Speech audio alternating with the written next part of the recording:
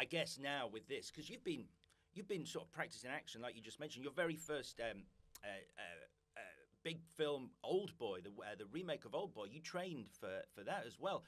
How much have you ticked that box with Dead Reckoning? Was there a favorite action sequence to shoot in this movie? Because I've got a couple in my head.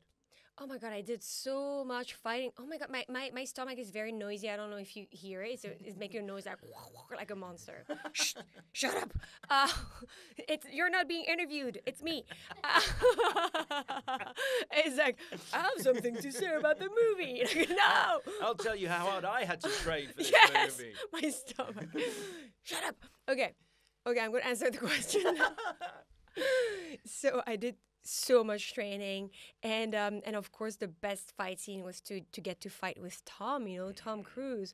My problem now is that I did a fight with Tom. How can I top that? It's a dream when you're an actor and when you want to do an action movie. He's the best of them all. So this scene was incredible to shoot. Also, at some point, I had to fight two guys at the same time. I don't know if you remember. It's like in the on the train, so it's a very tight space. Yep. We had to use like high kicks, which was really fun. But you have to be super controlled to make sure that you don't actually hit the person's face. And with kicks, it's even harder to really control the leg and stop right before the face. Because you have to go next to the face, but not too close. And then you have to recoil, you have to go back to, to show the power, So it's like super precise, but I love doing that. And also at some point I had to run on top of the train, on top of a moving train and jump between carriages. And that was really awesome because usually in movies, they don't let shh. No!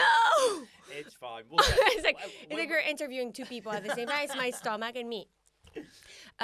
No, usually in movies you do that in studios, and you don't do that in real life. But with Tom, everything is possible, so you get to experience the real thing. And I think for the audience, you can feel it even more that it's real.